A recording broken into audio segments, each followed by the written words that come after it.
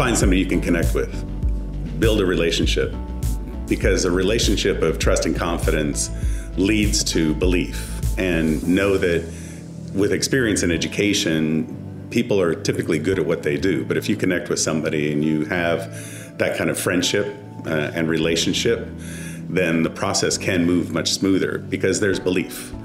And my commitment to my clients is that I don't bring any junk to the table. I bring essentially that which I know has worked in the past, and the experiences that I have, I bring to the table. And I help them understand these are the consequences of these kinds of decisions. This is what might happen. And having never been experienced in that, it's helpful to have that relationship of trust.